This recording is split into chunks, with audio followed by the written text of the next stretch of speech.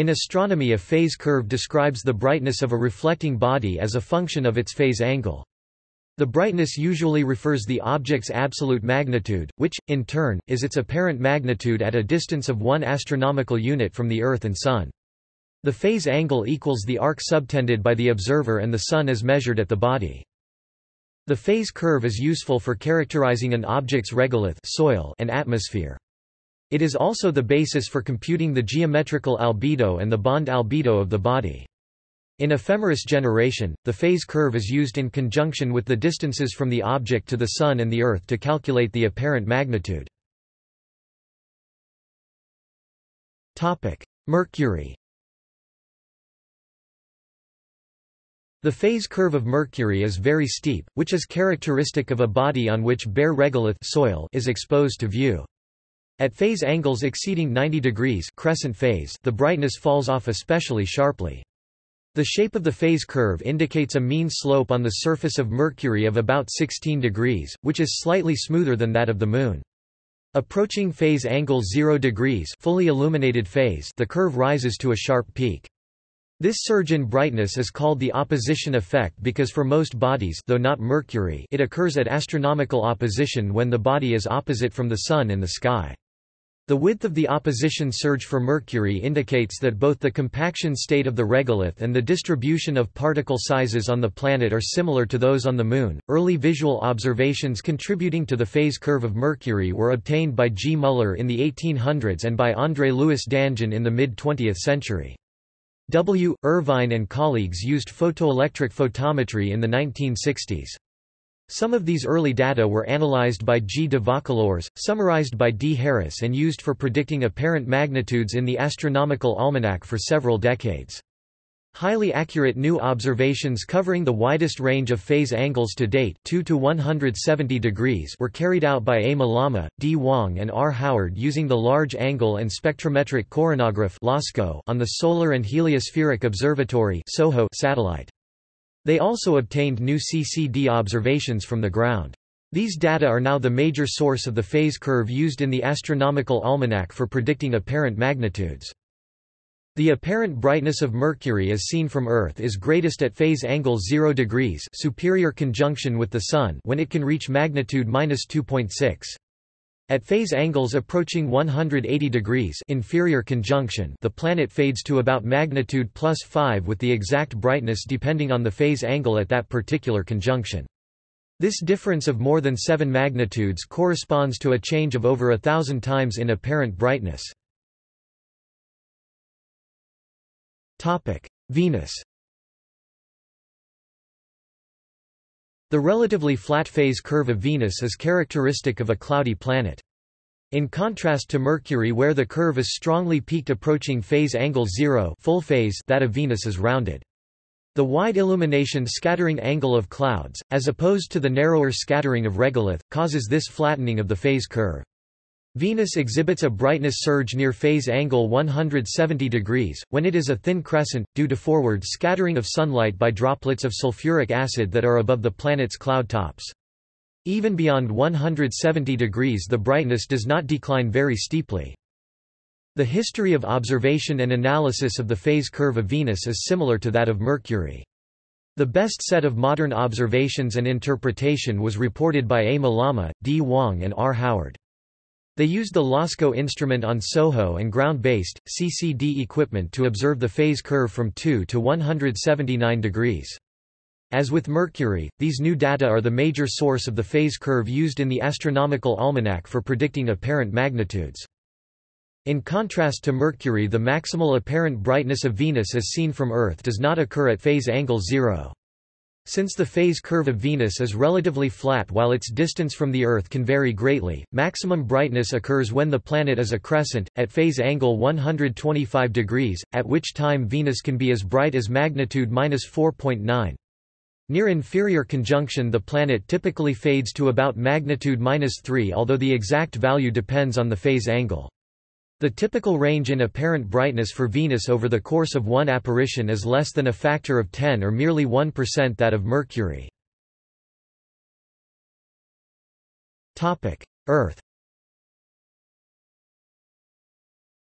The phase curve of the Earth has not been determined as accurately as those for Mercury and Venus because its integrated brightness is difficult to measure from the surface. Instead of direct observation, Earthshine reflected from the portion of the Moon not lit by the Sun has served as a proxy.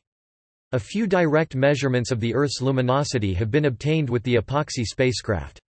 While they do not cover much of the phase curve, they reveal a rotational light curve caused by the transit of dark oceans and bright land masses across the hemisphere.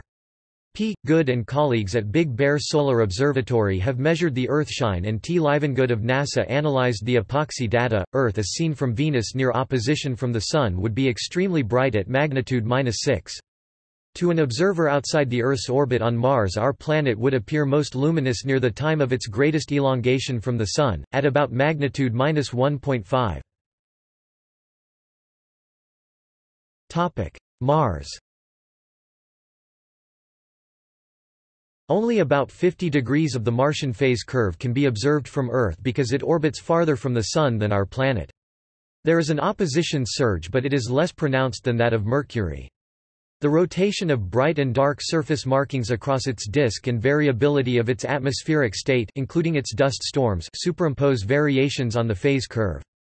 R. Schmood obtained many of the Mars brightness measurements used in a comprehensive phase curve analysis performed by A. Malama. Because the orbit of Mars is considerably eccentric, its brightness at opposition can range from magnitude -3.0 to -1.4. The minimum brightness is about magnitude +1.6 when Mars is on the opposite side of the Sun from the Earth. Rotational variations can elevate or suppress the brightness of Mars by 5%, and global dust storms can increase its luminosity by 25%.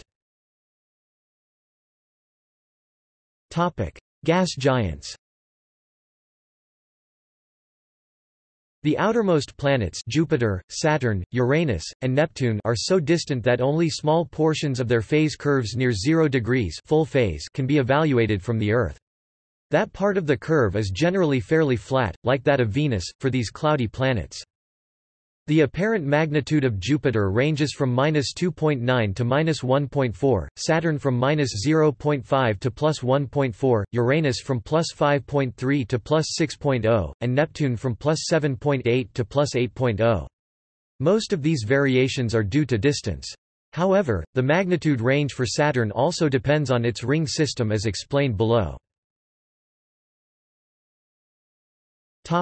The rings of Saturn. The brightness of the Saturn system depends on the orientation of its ring system. The rings contribute more to the overall brightness of the system when they are more inclined to the direction of illumination from the Sun and to the view of the observer. Wide open rings contribute about 1 magnitude of brightness to the disk alone.